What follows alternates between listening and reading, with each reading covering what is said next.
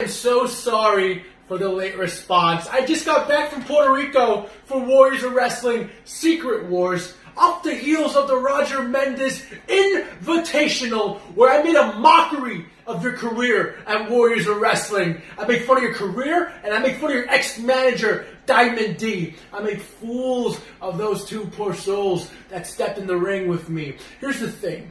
I saw your response, and you got very, very emotional. You said you're going to be a man and shove your boots so far up my ass. Do I look scared to you of your little black and white video? Nice little touch. Black and white video to let people know you're really upset. Here's the thing. I think you're all talk. I don't think you're actually going to do anything about it. So I propose this. Show Diamond D that you really are a man. Step up to the plate and go one-on-one with me. But you don't want a wrestling match. No. What do you want? What do you want? Do you want a street fight? I feel like you want to fight me. You want a street fight, huh? Growing up in the mean streets of Forest Hills really made you a tough guy, huh?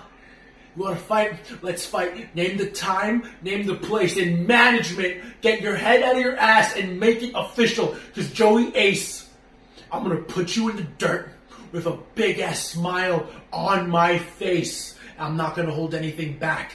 I want you done. You're a stepping stone, and I'm going to use you to further elevate my career. Your blood will be on my hands.